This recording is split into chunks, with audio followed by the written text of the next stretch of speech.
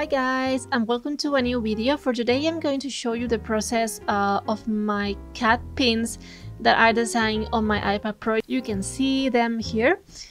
For making the pins, I'm using air dry clay, so that means that I'm not going to use an oven to dry the clay, so it is going to be like in a surface and drying by herself during 24 hours or 48 hours depending on the thickness of your works. So in my case, the pins they aren't so thick, so it took up about 24 hours to get totally dry, so it is quite fast, to be honest. So for making like the pins, I use this template that I drew from the design that I wanted to do. I think using a template is the best option for doing like shapes. And I'm using some tools I bought on Amazon because I didn't have any to work with the clay. So this was very cheaper one, but they did the work. So for working with the clay, I see that people add a little bit of water to get the shapes more neat, so I was doing that. And also I bought some safety pins that I attach to the background of the clay pin with some more clay. I think this solution is very resistant, and you can see the final product here. On next day I start doing the sandpaper thing. My sandpaper is so soft, so I think I'm going to both more heavy or more dusty one, because I couldn't erase or fix some of the problems I had with the shape. And I can still see these issues once I painted them, so this is a thing that I need to fix in the future. And you might wonder why I am doing clay pins, and well, the thing is that I want to sell them on my online shop. So these were like test run pins to see if the safe pin get attached, or to see if I need to buy new products or different products, or you know guys, just testing to see if I could do the work well. And for the air dry clay, I saw that people use this white coat that is a gesso product. And this is for getting the paint attached to the surface. I am using acrylics for the painting, for painting these clay pins. And after doing the painting, I use some UV varnish to get the paint with more vivid colors, and also add some resistance to the pins in case they fall.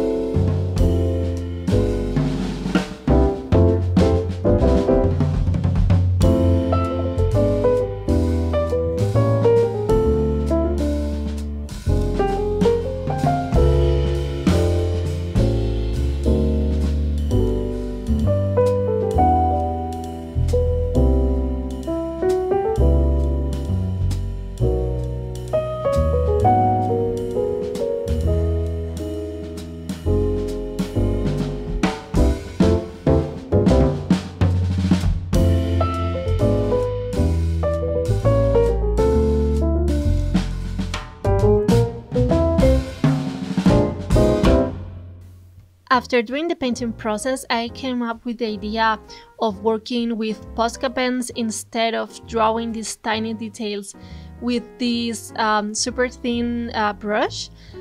Mainly because I was seeing that I'm not very good at working with brushes, mostly because I am digital artist most of the time, so I think the Posca pens could help me to do like a better product for the shop stock. Well, here I am finishing the last touches with these pins. They are looking cuter in the screen, but in real life they are even much more cuter.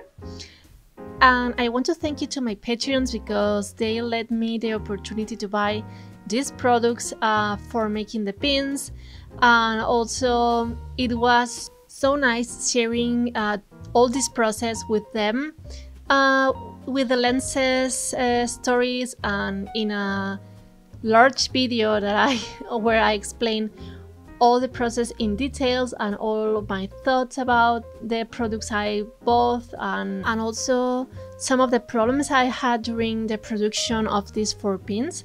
So if you want to check that, you can go to my Patreon page.